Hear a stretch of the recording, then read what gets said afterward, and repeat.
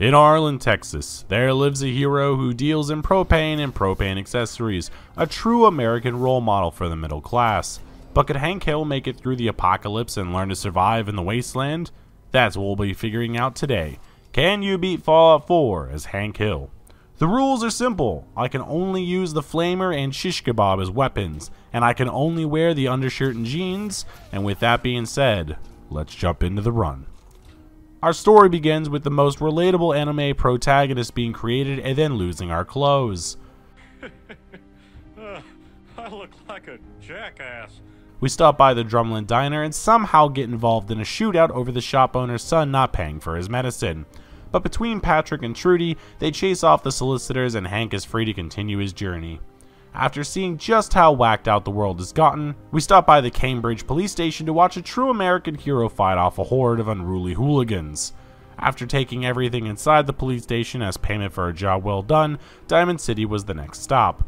Dealing with the locals here is always a question of how weird can Fallout make normal interactions, and this time was no different. Hank waited until morning for the clothes shop to open to finally finish off his outfit, and then Piper and the mayor started talking to him. Except, instead of being in close proximity, Piper was near the entrance, Hank was in the middle of Diamond City, and the mayor was by the scoreboard. For anyone watching this interaction, we would have been basically yelling as loud as we could to carry on this conversation, and it went on for long enough that a security guard had to check in on us. Once Hank stopped getting yelled at, he visited Becky Fallon, Diamond City's clothes store. But after watching her restock her items for nearly a week, she never had Hank's signature look, so he went back to Patrick at the diner and borrowed a set of clothes off him. He's a nice kid. After finally having clothes, he stopped by Good Neighbor, and this is where the real problem of the run began to show itself. The vendors that were supposed to sell flamer fuel didn't until a certain level, meaning Hank couldn't stock up before going and getting one of the only 2 weapons he was allowed to use. So that just meant that after picking up the flamer from the castle, he would have to ration his ammo and pick his fights carefully. Or that's what would have been the smart option, but between the Mirelurks and the low base damage the flamer had, he didn't make it out with very much ammo. So the first order of business was outfitting the flamer with Strickland propane to make sure it could deal with enemies later on, and surprisingly, you don't need any perks to add all the attachments. So as long as he kept visiting Percy in Diamond City, he could get all the materials to actually make a decent weapon. But with no ammo, it still wasn't that useful. That's okay, there's supposed to be 2 cans of ammo in Mass Bay Medical. Only issue is, between the gunners attacking and the multiple levels of this place, Hank never stayed alive long enough to find the damn things. But luckily there was a place where he could stock up on ammo and grab the second weapon of the run. However, Hank didn't have near enough firepower to deal with these guys. But he did manage to run in and grab one of the cans of ammo to at least get the ball rolling. Hopefully it's enough to do some quests with and gain some experience. While trying to think of the next plan, he overheard a voice from a fridge. After opening it up, Hank was introduced to Billy, a ghoul boy looking for his parents. It may not be Bobby, but Billy is just as disappointing, so naturally he was allowed to travel with him. But seeing as Billy wanted us to go in the opposite direction for his quest, Hank took a small detour and instead went to go save Nick first. This was only going to take a second. That boy ain't right. Thankfully, the triggerman went down as fast as you'd expect the person who was recently set on fire to, and as long as he didn't hand out free samples like Costco did, Hank figured he'd have enough ammo, and enough warmth to make it through the hideout. Hank was able to save Nick after giving him his own personal barbecue, and then let him do all the shooting as they walked to Skinny Malone. And surprisingly, with Hank's low charisma, they were able to talk their way out of the final fight, which is awesome as he was out of ammo by this point. But now with them safe, Hank had no idea how he was going to deal with later quests if he couldn't actually use his weapon. Luckily, the friendly neighborhood bait dealer Cricket sells flamer ammo at any level. This woman is a godsend. Now with some ammo, it was time to show Bobby 2.0 that you can fight fire with fire. Let's go, Bobby. We're done with this jackass festival. However, Hank Hill wasn't invincible, and when he ran into Slag, he was quickly reminded how little defense he had against fire. But he had something that Slag didn't. The pure burning flame of propane. But Hank was able to grab the shiskebab off him after their fight, so now he was finally kitted out for the rest of the run.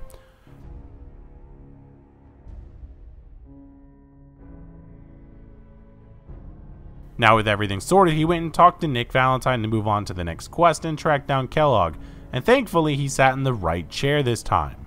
Howdy, Con. Howdy, howdy, howdy. Here you go. I thought you might enjoy 7.5 gallons of pure premium propane. Are you kidding? No, I cook with mesquite. Give meat a nice taste of wood. And I cook with propane. Gives meat nice taste of meat. After leaving on a disagreement, Hank went and borrowed a key to get into Kellogg's house to continue the quest. On the road to hunt down Kellogg, Hank had to show a couple of locals the benefit of grilling with propane, and some charcoal users decided to show Bobby's replacement what happens when you don't have your dad to protect you. After saving Hank's adopted son and making it to Fort Hagen, the Simpson side didn't fare much better against the souped up flamer. The only thing here that was worrisome was the lack of defense against laser weapons, but with enough stim packs, dying wasn't ever an issue. And then the face-off with Kellogg happened, and man, Hank was pissed. Please, Mr. Hill, loud is not allowed. What the? Loud is not allowed? Now you listen to me, mister. I work for a living. And I mean real work, not writing down gobbledygook. I provide the people of this community with propane and propane accessories. Oh, when I think of all my hard-earned tax dollars going to pay a bunch of little twig boy bureaucrats like you, it just makes me want to... With Kellogg dismantled and his brain in Hank's pocket, he headed over to Dr. Amari to dive through the brains and learn about teleportation. Now it was time to head out into the glowing sea to speak with Virgil. On the way, we watched the Brotherhood of Steel fight some super mutants, and this was the perfect opportunity to give Bobby 2.0 a role model to look up to.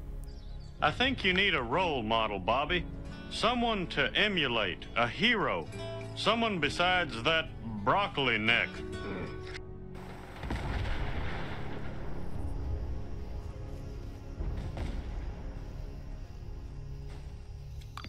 Ah, dang it, Bobby. After that failed attempt at father-son bonding time, they made it to the Children of Adam to learn where Virgil was. Excuse me, are y'all with the cult?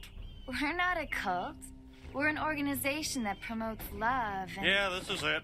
They tracked down Virgil and he told them about hunting down a courser to learn about other types of cooking. But for anyone who doesn't use propane, We ask them politely yet firmly to leave.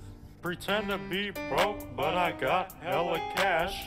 If you use charcoal, I'ma kick your ass. the courser fight went about as expected, a disorderly middle-aged man with a fire sword fighting a ghostly apparition. Classic Fallout stuff.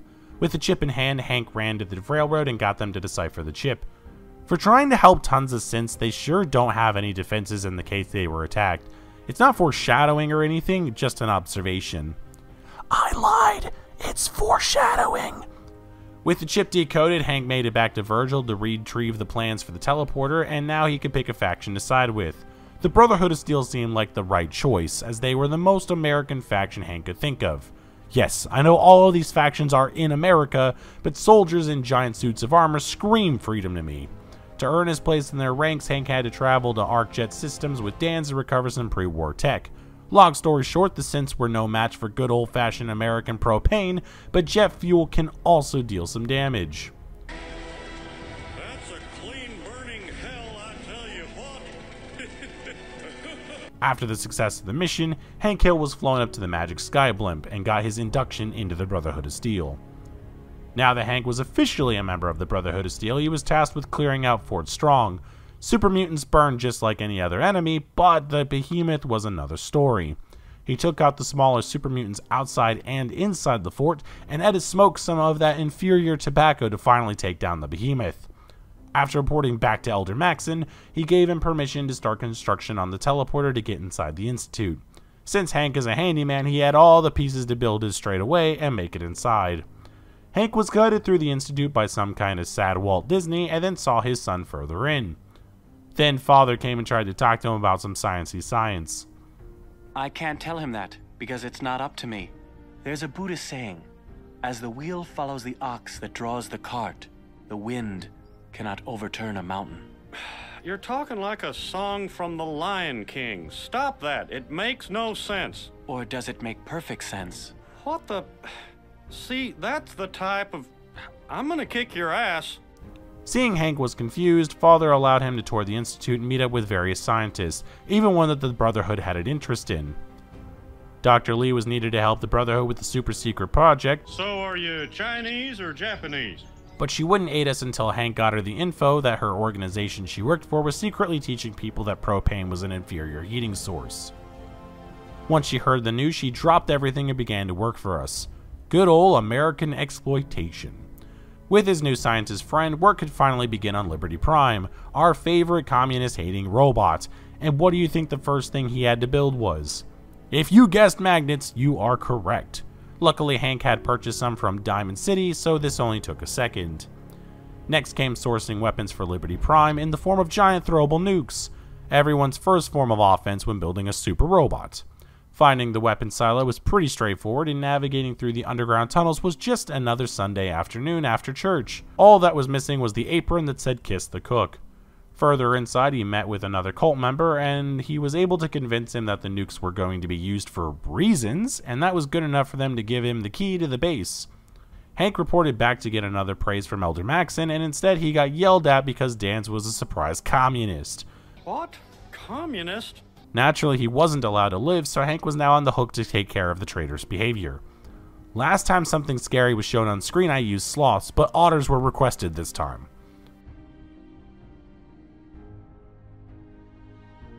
After dealing with Dan's, Hank took a trip to space via Deathclaw Airlines to get back to Elder Maxon quicker. He was pleased at the speed of the mission, and now instead of killing one traitor, Hank had to go deal with an entire organization. I keep that thing on me.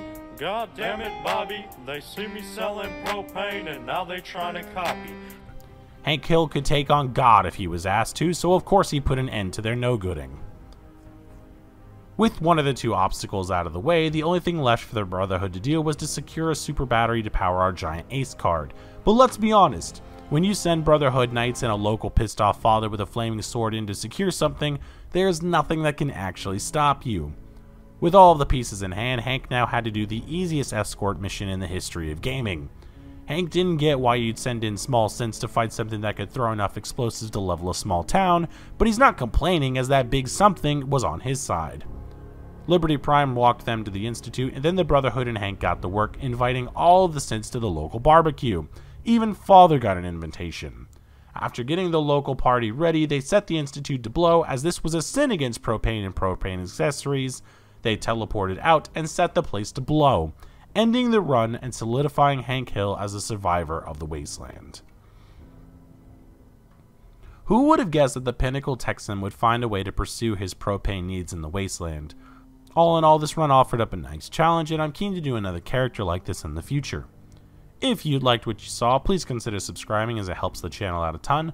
Plus, if you have a suggestion for a challenge run you'd like to see, let me know in the comments below. I'll play all sorts of games, so no challenges off the table.